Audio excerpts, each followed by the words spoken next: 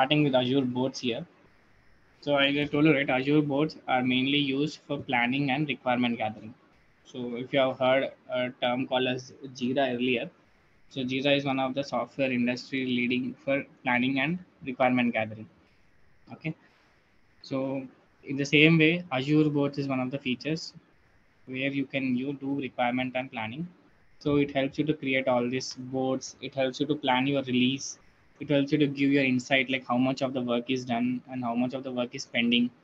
Okay, and it also gives you, let's say you have an issue, it also can help you to link your deployment, link your code changes, link your whatever you are planning to do, your triaging issues, everything in the boards, so that you have one click you can list all of the things. So that's what is mostly Azure boards is used for. Now Azure repos. So Azure repos is similar to Git. If you have seen Git or GitHub or GitLab or any kind of Bitbucket of these things, it's similar to that, but it's in the same window of Azure DevOps. You don't have to go to a different application. Okay. So Yeah. what the main features of Azure Repos when compared to other ones is like it can work with any of your client. And one of the best thing is it is always integratable with any of the publicly available or privately available Git SVN machines. Okay.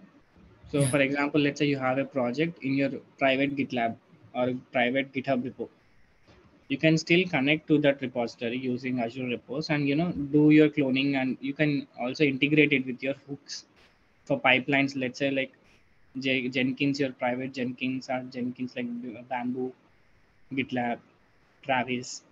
So all of this you can link it here.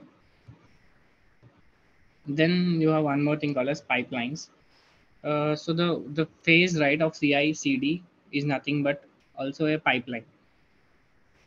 So in pipeline can also be said as CI/CD. If you combine them both, it is a pipeline.